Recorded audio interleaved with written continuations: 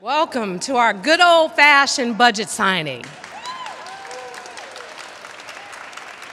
I'm San Francisco Mayor London Breed, and today we sign an almost $14 billion budget for the city, and I am so excited and proud. And I gotta say that this was probably one of the most,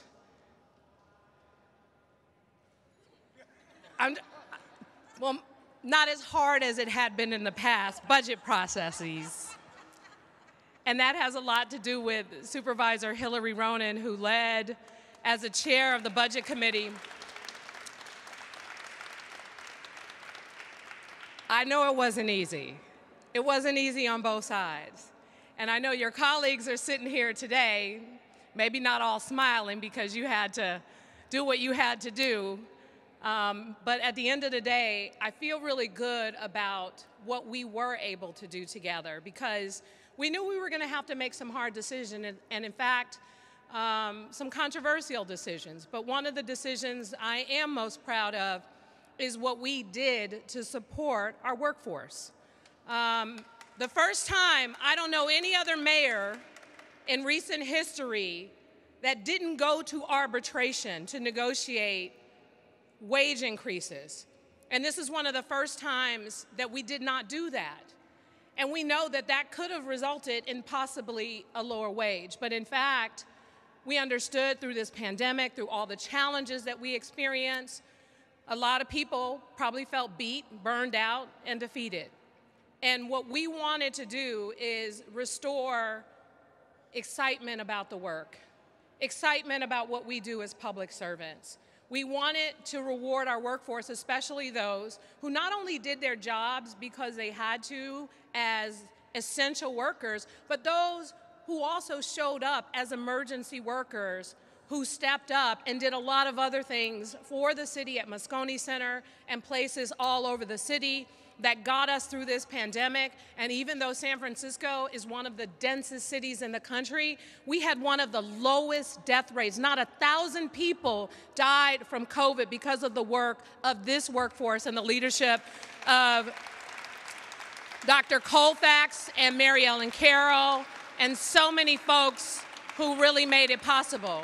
It really was a village of a lot of the workforce, a lot of our nonprofit workers. And let me just also say, in order to support our nonprofit workers, we provided nonprofit agencies not only with the same raise and a little bit more that the city employees received, but we also provided an additional $15 million in this budget to support nonprofit agencies in San Francisco that also stepped up to the plate during COVID to help us get to where we needed to go. So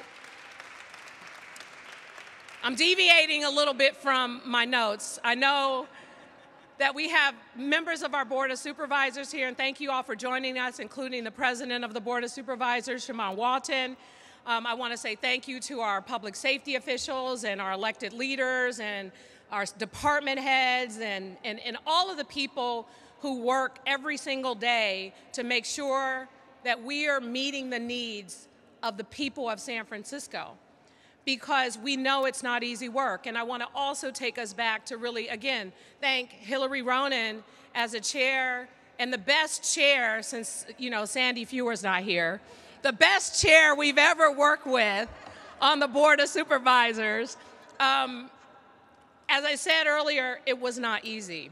But working with your team, bringing us realistic possibilities. I mean, we started from a whole place that I didn't know if we would ever get to that point, but I know what it took to not only meet with all the different department heads and agencies, but to work with your colleagues, to work with the community, to sit there during the budget process. I've done it myself, never as budget chair, but I know how hard it is and how many hours you put into this work. So thank you and your office for your leadership and your work and your consistency and being great to work with our budget department. Because, and I know Ashley isn't here. Ashley left. Ashley was the budget director for my office, and she was so saddened that the Celtics lost to the Warriors that she decided to go home and cheer her team up because they needed her. So she left San Francisco to go work there, and so I want to thank the budget team and everyone for all the work you all did. A lot of changes, a lot of twists, a lot of turns, but again, we came up with, I think, what is a really great budget. I really want to also just thank all the different departments, as I said, for your work too, because doing this work during budget season, it's probably the roughest, most challenging time. But we know that at the end of the day, our budget is a big reflection of our values. And I will also say that, you know, we focused on a lot of the priorities of what people in the city cared about. We focused on public safety. And I know that sometimes the conversation around public safety really tried to center around the police department. But the reality is we have a department that is understaffed and a department that needs additional resources. Police is just a part of the equation. And when we look at the resources that we invested in our street violence prevention program, our homeless outreach teams, our wellness teams, our street crisis response teams, all these different groups, the ambassadors, all of these people are the ones who are responding to calls that don't need a police response. They're showing up, and in fact, over the past year, since the street crisis response team existed, responding to over 1,000 calls and helping close to 70% of those people get some level of services, those people that we hear about, where folks are saying, wait a minute, they're out there taking off all their clothes and you need to help them, they're out there lost, we got to do something about this, and we're doing something about it. We're working with this team that is an alternative to policing. We're working with our ambassadors who are out in the downtown area and all across the Tenderloin and other neighborhoods, focusing on trying to keep the community safe, but also be these welcoming people in the eyes and ears on the streets. We are committed to our economic recovery. So we are going to have to invest in some of the things that need to be done to get people back to work. We are going to have to invest in our neighborhoods and our communities and in the cleanliness of our city. We know San Francisco is a special place, and a lot of people have tried to talk about San Francisco in a not so favorable light. And the fact is, we know the beauty of our city. We know the spirit of our city. We know that San Francisco, although we're a compassionate city, we also are a city who believes in making hard decisions in order to get to a better place. So I want to make sure that in passing this budget and getting it through, that we realize that even though the budget process is a challenging process, the real work begins.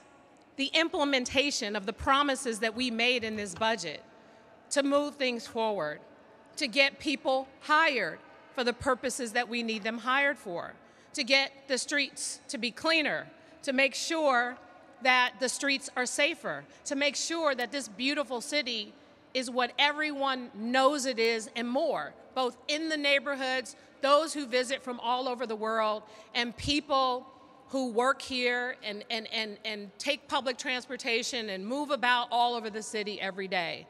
It's a lot of work to be done. And so we take this moment to sign the budget as an opportunity to just really recognize all that work and recognize how much more work will need to be done and recognize that we should feel good about what we've invested in, because those investments are going to make a world of difference.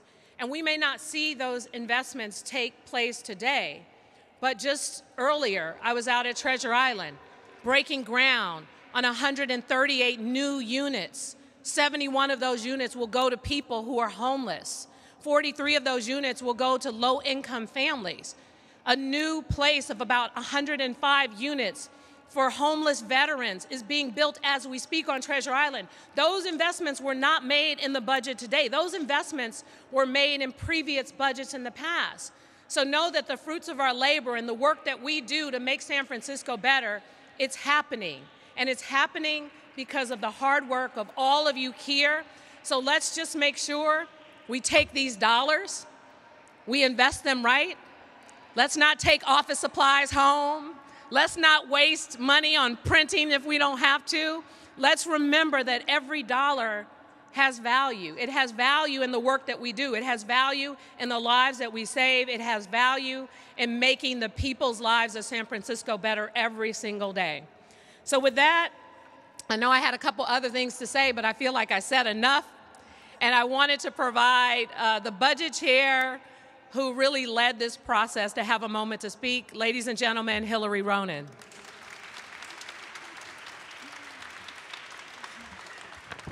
Thank you so much, Mayor Breed. I'll have to say that karma came home to me during this budget process because even as a legislative aide, I was a pain in the ass every single year during the budget. I was like, District 9's not getting enough. I'm not going to vote for this budget. I'm not going to let David vote for this budget unless we get this, this, and that, and every little thing. And then I became budget chair, and I was like, those pains in an ass, all of my colleagues are driving me crazy, and it all came home to roost. So you really get a different viewpoint depending on the role you play in these things. So I just want to say I have a lot more appreciation for having to look at the entire city and the big picture for all of you, for every single department head, for the mayor. I wanted to thank two of my female colleagues on the Board of Supervisors, Supervisor Malgar and Supervisor Chan, for being the behind-the-scenes lobbying team to get me appointed as budget chair. I think they drove President Walton crazy and drove me crazy, begging me to take the job if offered to me. I wanted to thank President Walton for having faith in me, and to the entire budget team, Vice Chair Safai, who we chair 3 committees as chair and vice chair together, so are like, you know, Tweedledee and Tweedledum on all these committees, and Supervisor Mar. And I again just want to thank the mayor and also your staff. I mean, partially why this budget went so well is because your staff was just top notch. They were so easy to work with. They were so substantive. They were so honest and straightforward. Ashley Grafenberger, I'm going to miss her so much, but your top staff, Andres Powers, Sean Ellsburn, your chief of staff, Andrea Bruss, they were just a pleasure to work with the entire time. So good on you for hiring the right staff. And 2 other things. I cannot fail to mention my amazing staff. Both Santiago Lerma and Nikki Saini worked with all of their hearts on this budget. They ran such an open process with all of the legislative aides, were available to all community members, really didn't get a lot of sleep over at least the last month of the budget process. So thank you so much for everything you did. And then last but not least, you started off this budget process, you made it easy for us because you prioritized the city workers. I mean, both to you and to Director Olson, Eisen, thank you, I was just gonna say Olson, Eisen. You recognizing how important it was to prioritize the people that got us through this pandemic and to recognize their work was essential, but it meant that we didn't have much money to play with. And so I wanted to thank also all the department heads who really took the instructions that I gave the budget and legislative analysts seriously. You really stepped up. You gave back every cent you could. You pinched, you struggled. Director Colfax, you, Department of Public Health, made this process a lot easier with finding $12 million of savings. But really, I just appreciate you all for taking those directions so seriously. Thank you so much. Feel really proud of this budget, and congratulations, everyone. Sorry. All right. Normally, a mayor wouldn't thank the budget and legislative analyst folks, Harvey Rose and his team, but I'm going to thank them for not hijacking all of my money because, again, it reflects not just my values and the values of the people of the city, it's the things that you care about too. And I'm really glad that we've been able to work together to get this done right for the people of San Francisco. Now spend it wisely. All right, let's sign this budget.